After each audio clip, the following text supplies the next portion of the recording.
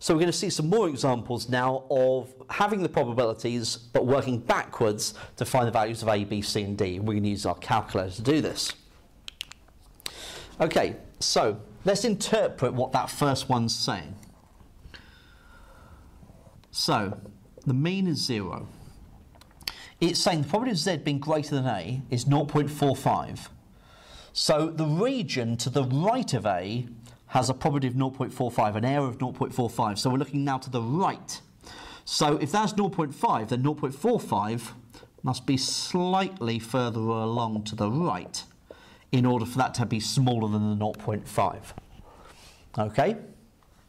Now, on my calculator, I can't type in 0.45 to solve this problem. Instead, I need to consider this region 0.55. The calculator, when it does this, only looks to the left-hand side for the area. Okay? So you go to menu, number 7, go to number 3 for inverse normal. The area is 0.55. The sigma is 1, the mean is 0. And so we get A is 0.1257 to 4 decimal places. Okay, so number 2.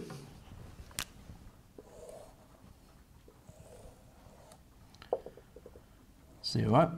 Right, to the right of B is 0.14. So B would have to be over here for that to be 0.14. I can't look up the 0.14, so I'm going to look up 0.86. So, press equals, change the error to 0.86, and we get 1.0803 to 4 decimal places. Okay. Number 3.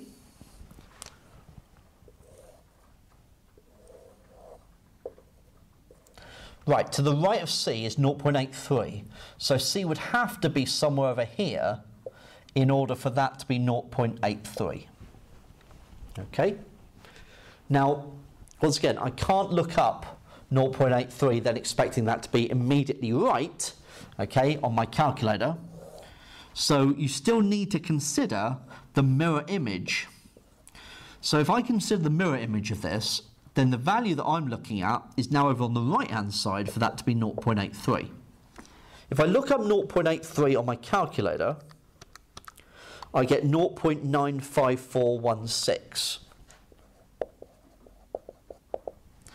So C, because it's the mirror image, must be minus that value, 0.9542 to 4 decimal places.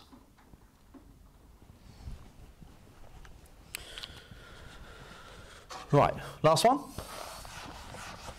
So same deal really.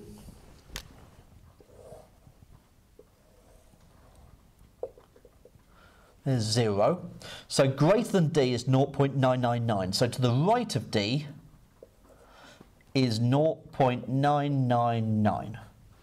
So if you imagine the mirror image,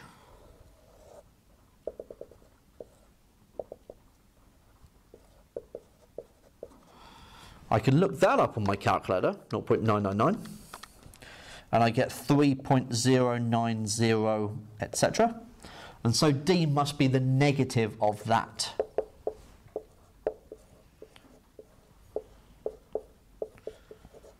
Okay, and so that's how we can find these values on our calculator.